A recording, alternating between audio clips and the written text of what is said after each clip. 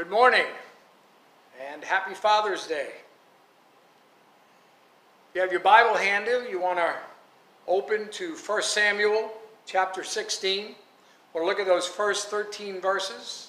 And I hope you brought your Bible with you, and I hope you always bring your Bible with you when you seek to worship and engage God through His Word.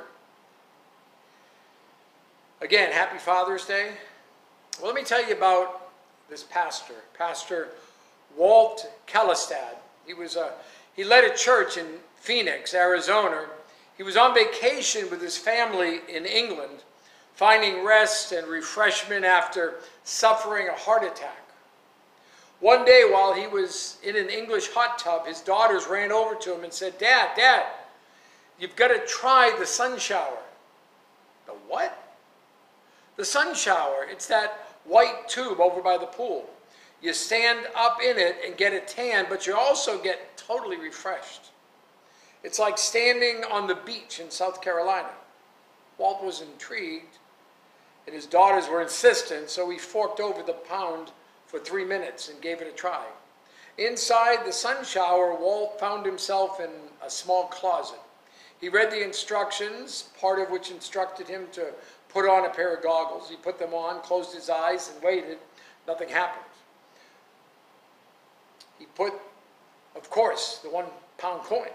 Walt took off the goggles, put the coin in the slot, put the goggles back on, and shut his eyes tightly. Nothing happened. Well, he heard a slight whirring, but other than that, nothing. No refreshment, no awareness that anything had happened. Kind of like a microwave, but less exciting. "What did you think?" his daughters asked. I guess I don't get it," said the father. "I mean, it's okay, but probably something you girls would like better." The girls were disappointed. They couldn't understand why Dad wasn't overwhelmed. The next week, back at the health club, the girls tried again. This time they insisted that Dad give it a go for 6 minutes. Maybe twice as much sun shower would do the trick. It was one of those moments when a father knows better than to argue. So he pulled out 2 £1 coins and went inside. He got the goggles, closed his eyes, and waited. Remembered the coin, took off the goggles, dropped the coins in the slot, put on the goggles, shut his eyes, and listened to the whirring. It was a nothing experience, if he'd ever had one. And a few minutes later, he gave the disappointing news to the girls once again. "I really don't think it's for me," he told them. They looked at their dad as if he was completely daft, as they say in England. "This is something for you and your friends to enjoy." The next week, they were back at the club. The girls had been talking. This time, they demanded 9 minutes. 3 coins, 9 minutes. Walt gave up, went inside the closet, plunked the coins, put on the goggles, shut his eyes, and experienced nothing. 9 minutes of nothing is a long, long time. Somewhere in the darkness, Walt opened his eyes and looked for clues of what was supposed to be refreshing. He looked at the instructions again, studied his surroundings, and turned the doorknob. "I turned the knob," Walt wrote, "and the door opened to a room filled with the most refreshing light rays and replicated ocean breeze I could ever imagine. For 3 weeks, I'd been standing in the changing room." He wasn't getting it until he actually entered the sun shower. He didn't have a clue. Listen, some men stay just on the outside of what God wants every man to be. And some are right in the middle of that experience. In the Bible, an example of a man being the man God meant him to be was Samuel. He was the prophet who influenced the decisions of 2 kings, Saul and David. Listen, Samuel was an average kind of guy, not very charismatic. Samuel wasn't a politician, but he knew all the key leaders. Samuel wasn't wealthy. He didn't have the best of anything. But Samuel maxed out on being himself, being the man God meant him to be. As a result, God used him in some incredible ways. If you're there with me in 1 Samuel chapter 16, I want to read those first 13 verses. 1 Samuel chapter 16, verse 1. Now the Lord said to Samuel, how long will you mourn for Saul, seeing I have rejected him from reigning over Israel? Fill your horn with oil and go. I am sending you to Jesse the Bethlehemite, for I have provided myself a king among his sons. And Samuel said, how can I go? If Saul hears it, he will kill me. And the Lord said, take a heifer with you and say, I have come to sacrifice to the Lord. Then invite Jesse to the sacrifice, and I will show you what you shall do. And you shall anoint for me the one I name to you. So Samuel did what the Lord said and went to Bethlehem. And the elders of the town trembled at his coming and said, do you come peaceably? And he said peaceably, I have come to sacrifice to the Lord. Sanctify yourselves and come with me to the sacrifice. And then he consecrated Jesse and his sons and invited them to the sacrifice. So it was when they came that he looked at Eliab and said, surely the Lord's anointed is before him. But the Lord said to Samuel, do not look at his appearance or at the height of his stature, because I have refused him. For the Lord does not see as man sees. For man looks at the outward appearance, but the Lord looks at the heart.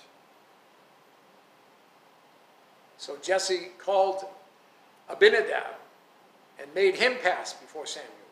And he said, neither has the Lord chosen this one. Then Jesse made Shammah pass by. And he said, neither has the Lord chosen this one. Thus Jesse made 7 of his sons pass before Samuel. And Samuel said to Jesse, the Lord has not chosen these.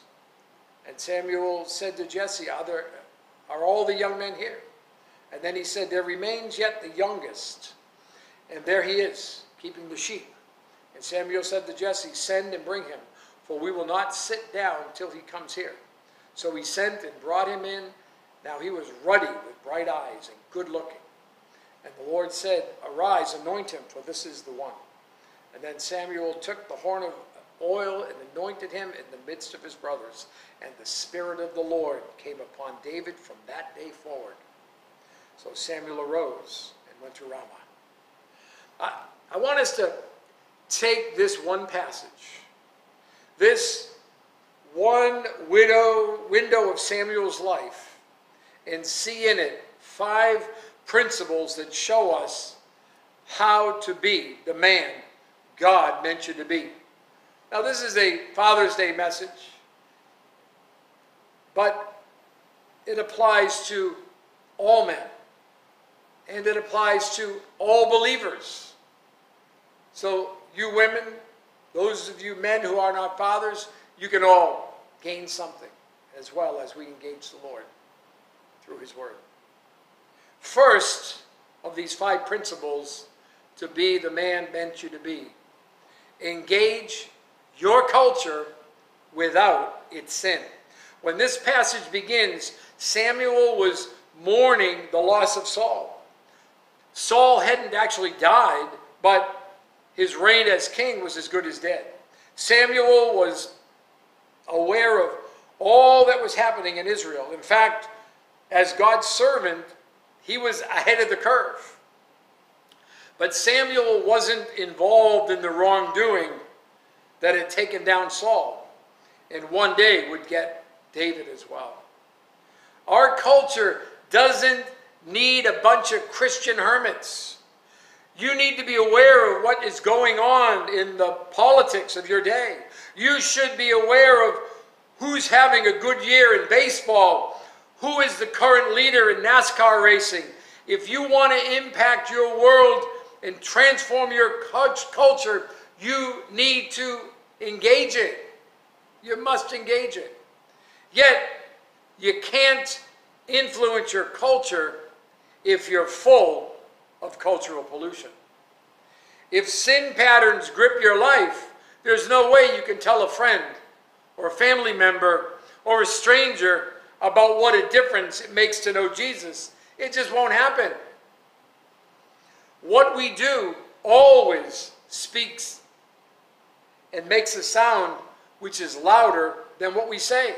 Always. That's just the way it is. What we do always speaks louder than what we say. Before there was television, there was a way to have minute-by-minute national notice. Floyd Collins got that kind of attention. Floyd Collins, in 1925, got stuck while exploring a cave near his home in Kentucky. It was off the beaten path a bit, and Floyd was trying to find another route into Mammoth Cave. He was a good caver, maybe the best in the area. When he got stuck, he was only 55 feet from the surface. The first newspaper article said it was expected that he'd be freed by the next day. But day by day, Floyd was still stuck. And the newspaper articles got bigger and bigger. 2 weeks later, worldwide attention was focused on the man who could see freedom, but who couldn't get there. It was cold, dark, and damp in the cave, and Floyd eventually began hallucinating. Above Floyd, people gathered as if they'd come for a carnival. They began to gawk, to be part of the spectacle, but precious few of them made the slightest effort to rescue Floyd Collins. At the end, an estimated 10,000 people were present when Floyd died. While he died, they ate hot dogs from vendors and read accounts of the crisis in the newspapers. How could 10,000 people watch a man die as if it was good entertainment? Listen, don't watch the people around you die without Jesus Christ. Rescue them. Explain the hope that is in you, and make sure your actions back up your words. Show them, tell them, and offer them the hope. Second of these 5 principles, be consistent in God's call without wavering. Samuel never wavered. From the time he answered God's call as a boy until the time he died, he lived a consistent life. Do you remember Samuel's call? He was in the care of Eli the priest as a young boy during a time of much corruption in the land and even at the tabernacle. Eli himself wasn't committed to serve God with his whole heart. He had good intentions, but the priest had no impact on his culture. The boy went to Eli one night asking why he had called. 2 more times, Samuel woke up the old priest saying, "Here I am, for you called me." But look at 1 Samuel chapter 3. Look at verses 8 through 10. And the Lord called Samuel again the 3rd time. Then he arose and went to Eli and said, "Here I am, for you did call me." Then Eli perceived that the Lord had called the boy. Therefore Eli said to Samuel, "Go, lie down, and it shall be, if he calls you, that you must say, 'Speak, Lord, for your servant hears.'" Now Samuel went and lay down in his place. Now the Lord came and stood and called as at other times, "Samuel, Samuel." And Samuel answered, "Speak, for your servant hears." God gave Samuel a message. It was a tough one. The word was for the house of Eli. It was the last thing that Samuel wanted to do. But when Eli pressed him, Samuel gave the old man the bad news. And then Samuel told him, it says in 1 Samuel 3:18, everything, and hid nothing from him. And he said, "It is the Lord. Let him do what seems good to him." Throughout his life, that's the Samuel you always saw. A rock-solid, never miss a beat man. He was consistent. Later, when Saul was king, God wanted Samuel to find a new king. How did the priest respond to an assignment that might get him killed? Samuel nodded his head and went to Jesse's house to find a new king. On another occasion, Saul hesitated on carrying out an execution order from God. Samuel manned up and did the job himself. Sometimes life can be tough. In fact, there are times when every decision is difficult. Yet, tough or not, if you're going to be the man God wants you to be, you have to be consistent. Third, be content serving God without envy. Samuel never fretted about not being the king. How many people would be content hearing God say, "You are not my choice, but you will choose the man who will be king"? Take that experience in the workplace. There's a new job opening that you would like. You're not getting the job, but you're going to hire the one who does get it. How do you feel? That's what happened to Samuel. He ruled Israel as judge. Now I'm choosing a king to rule over it, but it won't be you, Samuel. However, you will pick the king for me. Wow. How did Samuel handle it? He simply obeyed God and fulfilled his purpose. In the end, the priest had great influence over both kings he chose, Saul and David. In fact, Samuel had so much influence that when it came time to write the history of this era, the books weren't called Saul or David, or 1st and 2nd David. These books are 1st and 2nd Samuel. Evangelist Billy Glass said, regardless of your past or your present, start where you are. Use what you've got and do what you can. Be content with where God has you at the moment. Don't miss the journey. Don't aim for a spot over the horizon and say to yourself, once I get there, I'll be happy. Once I get the promotion, I'll have enough money. Once I make the move, I won't work so hard. Once I get to that vacation, then I'll relax. Once I get that new truck, or the boat, or the new house. So many people live in a land just over the horizon, the land that is just out of reach. Listen, if you can't experience contentment where you are, don't expect to find it where you'll one day be. Samuel was absolutely content with who he was, right where God put him. And then fourth, know more about God than anything else. Did you hear me? Know more about God than anything else. Samuel knew the truth. He always had it right. And it was because he was so close to God. Samuel knew the truth because he knew God. One day, he looked for a new king among Jesse's sons. All the boys lined up for the review, but Samuel knew none of them was the right choice. Jesse knew his family might be blessed by the priest, and yet David's father didn't think the boy worthy enough to even be invited to the party. Wow.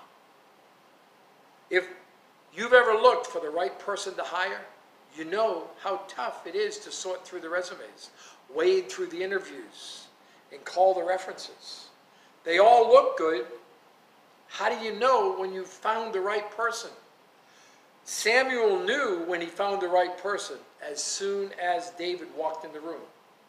And how? The quality that set David apart from his brothers was invisible to the human eye. He had a heart that searched for God's own heart.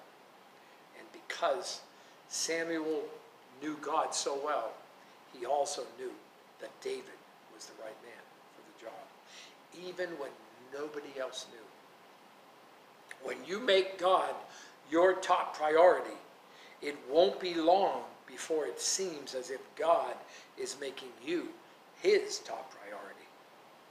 That may not equate to success as the world sees it, but it will result in contentment and consistency. And the other positives that are seen in Samuel's life. And then fifth, and finally, do the task regardless of the circumstances. Samuel was a get-it-done guy. God gave the command, Samuel got it done. It doesn't matter if the task required, it didn't matter if the task required warfare or a discerning spirit. It didn't matter if he was hungry or exhausted. It didn't matter if it was something he wanted to do or something he hated doing. It didn't matter if the stress was overwhelming or it was a walk in the park. Samuel just got it done. The made-for-TV movie Door to Door tells the story of Bill Porter. Bill was born with cerebral palsy, which made it difficult for him to speak clearly or to walk or to use his right arm.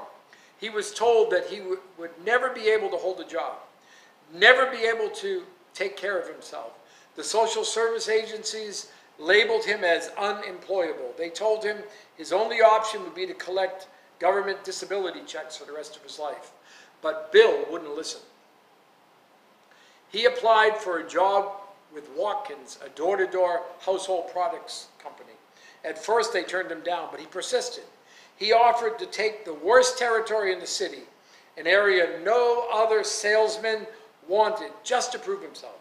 Finally, the company relented and gave him a job. Straight commission, no salary. Bill walked 10 miles a day, ringing doorbell after doorbell, fighting against his crippled body, fighting against pain and weakness and fatigue, not to mention the difficulties of just speaking, just communicating with people.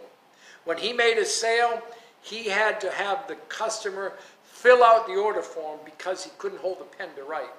He became the company's top salesman, first in that city, then in the region, and finally in the entire country for more than 40 years.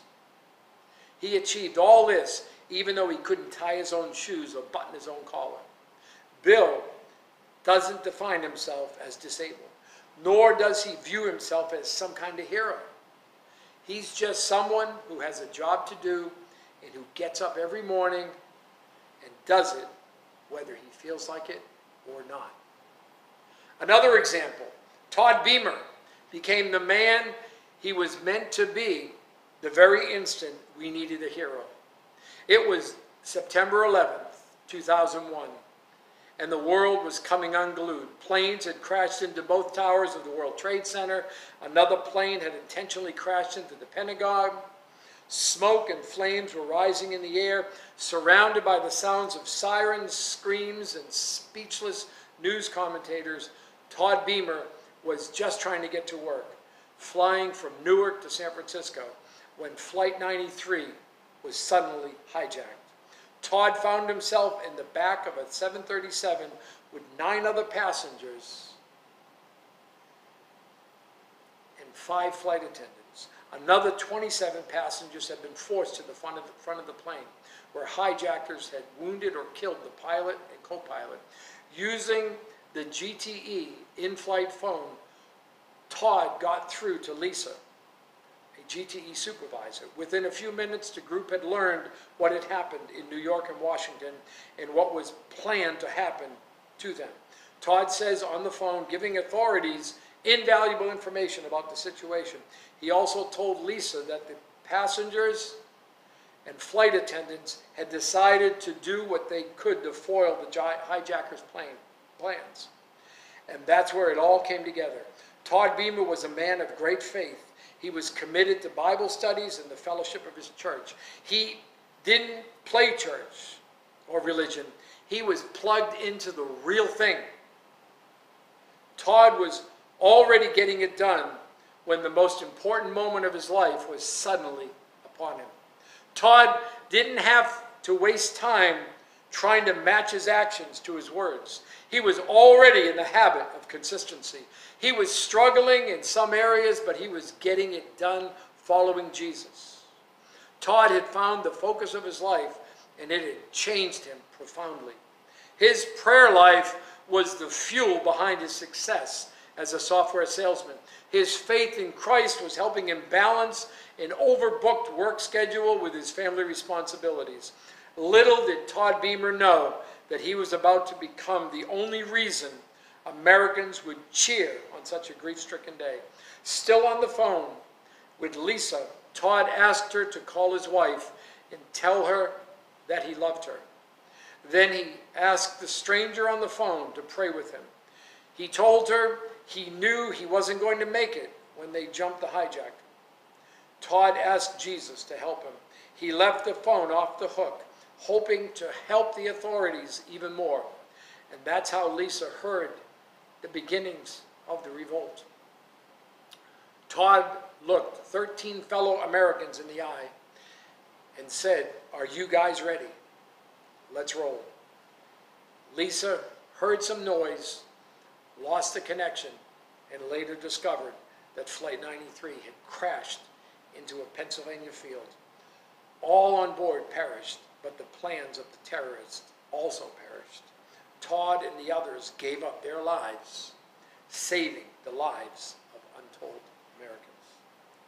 There comes a moment in every man, or there comes a moment when every man needs to look himself in the heart and ask himself, is this the moment I become the man I was meant to be? Maybe today's that day for you. The day you commit your life to Jesus Christ. Begin to follow the teachings of the Bible and begin and become a committed servant in the church. Is today your day? It can be. Do you know Jesus Christ as your personal Savior? Every one of us need that salvation. Romans 3:23 says that for all have sinned and fall short of the glory of God. All of us. That means every one of us are in the same place. And the wages of sin is death. That means not just physical death, but death separated from God for all of eternity in hell. But Romans 6:23 says also, the free gift of God is eternal life by Christ Jesus. And that's because God loves us. He doesn't want us to spend an eternity apart from him. He wants us to be with him in heaven for all of eternity. John 3:16, for God so loved the world that he gave his only begotten Son, that whoever believes in him should not perish but have everlasting life. And how did God demonstrate that love? Well, it says he gave his only begotten Son. Romans 5:8 says, and God demonstrated his life toward us in that while we were yet sinners, Christ died for us. We need to acknowledge that Jesus died for us and rose from the dead. And then he can give us that. If we confess with our mouth the Lord Jesus and believe in our heart that God raised him from the dead, we shall be saved. For with the mouth confession is made, and with the heart we believe unto righteousness. Romans 10:9 and 10. But we need to reach out and ask for that forgiveness. For all who call upon the name of the Lord shall be saved. Romans 10:13. Let me ask you, do you know Jesus as your personal Savior? Have you asked him to forgive you and be your Savior? And are you saved? If you are a Christian, are you serving him as Lord? Are you being or becoming the man, the woman, the person that God means you to be? Would you pray with me? Father, thank you for your word. Thank you for the testimony of Samuel, your servant. Father, may we all make the commitment to become the person that you would call, you mean us to be, that you've called us to be. Father, I pray that you would deal with each one of us, every person watching or listening to this message, that you would do business in each one of our hearts, calling us to yourself, giving us the grace to act upon that conviction. And Father, we give you all the praise and all the glory. And it's in Jesus' name we pray. Amen.